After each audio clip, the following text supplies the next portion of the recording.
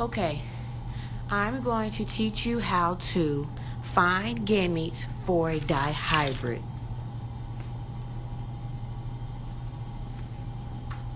After you read the word problem, or once the genotypes are given for the mother and father, these are the steps you need to follow. So the mom can be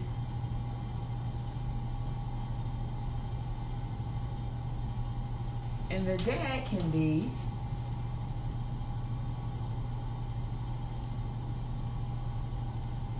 all right. So we have the genotypes for the mother and father, but we cannot place these on the outside of the dihybrid Punnett square. There are steps to follow for you to figure out the gametes that go on the outside of the Punnett squares. I'm going to teach you 3 different ways. One way you can determine the gametes from the genotype is doing the box method. So first, I'm going to teach you the box method. You have to do the box method with the mom and the dad.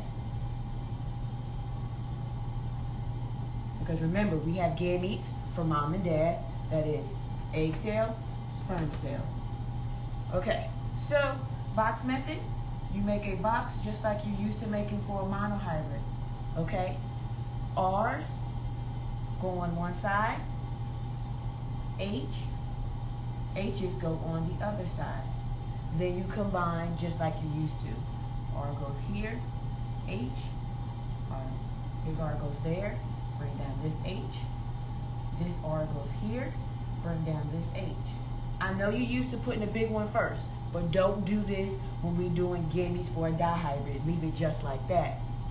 Then you bring this R over and that H down. All right, now these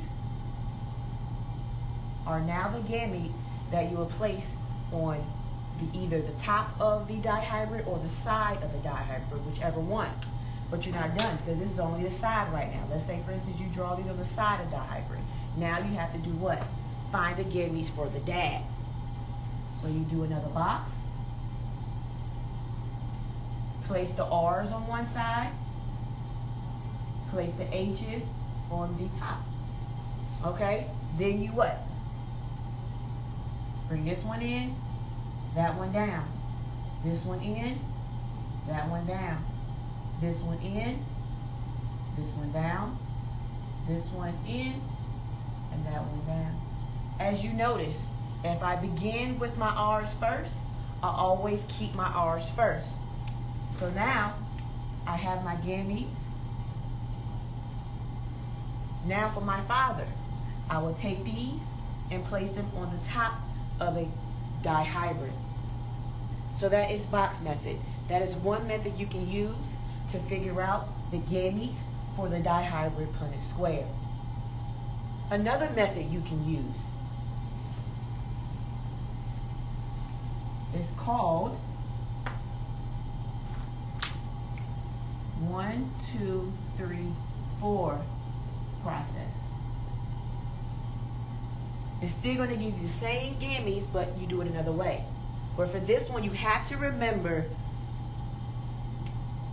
4 important numbers. You need to remember 13, 14, 23, and 24. You have to remember those. If you do not remember these, you will be in trouble.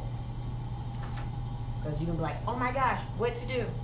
All right, so now the important thing is I'm going to remove this mom and dad that I have to write on top. So I can just put this mom here and dad here.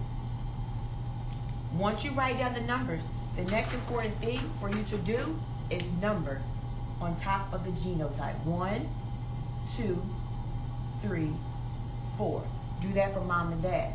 1, 2, 3, and 4.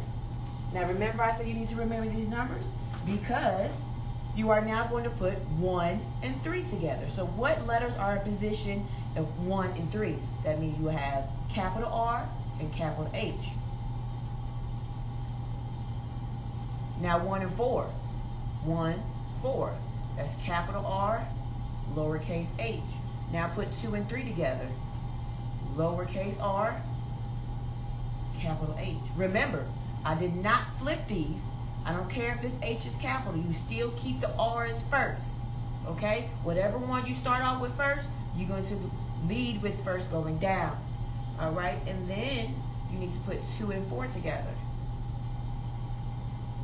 So that's the gametes for the mom. Place these gametes for the mom on the outside of the dihybrid. Then you need to do the same thing for the dad. 1 and 3 would be capital R. We need a different color.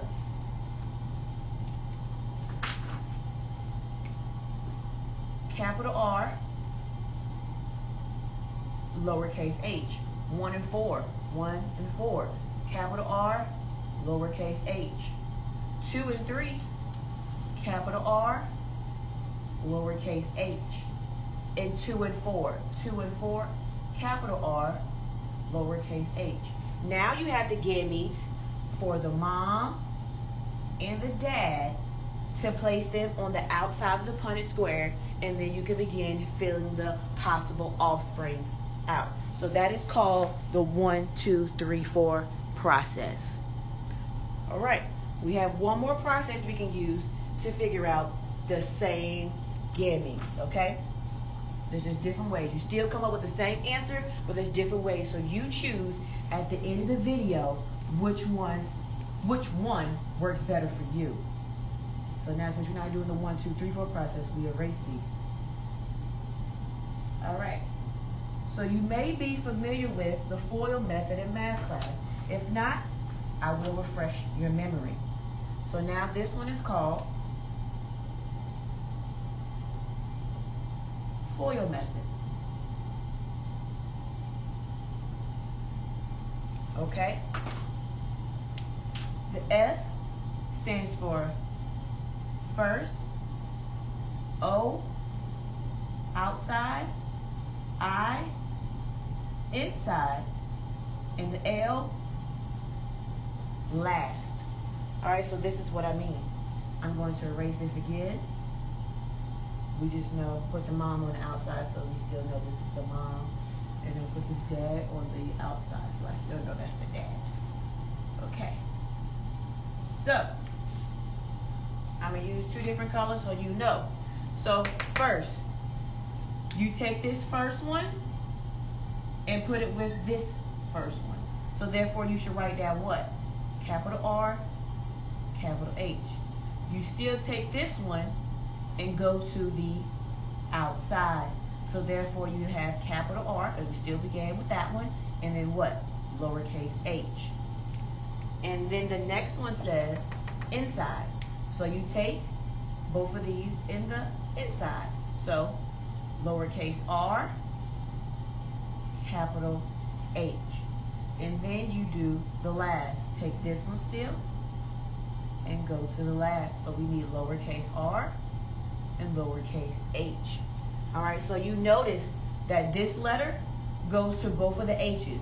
This one first and then that one. This second letter of the R's go to this H and the last H. I'm going to do it again. So these are the gametes for the mom. Okay? So remember, we always start off with which one? This one. Alright? This goes to the first letter of the second letter. Okay? So first, so you take the first one. So this is the first one of the R's. This is the first one of the H's. So we need to write that down. So that will be capital R, lowercase h. And then you go take this one and go to the outside, which is the outside here. See, outside. This one, go to the outside. So that would be capital R, lowercase h. Okay? Now we do the both in the inside. This one and that one. And so you have a capital R, lowercase h.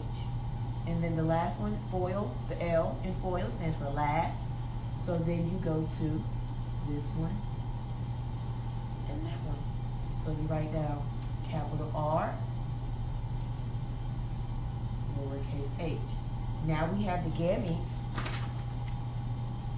for the mom and the dad by using the FOIL method.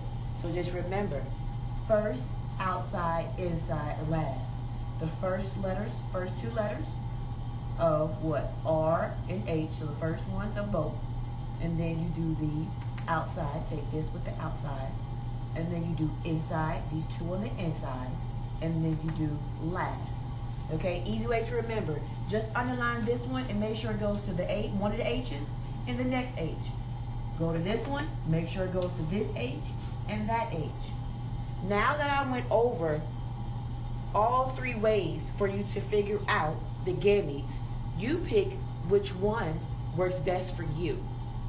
Feel free to go back, rewind the video, and choose the easiest. Okay? If this one, the FOIL method, doesn't work best for you, go back to the 1, 2, 3, 4 process. If the 1, 2, 3, 4 process doesn't work for you, go back to the box method. All right? Hope you have fun figuring out these dihybrid crosses.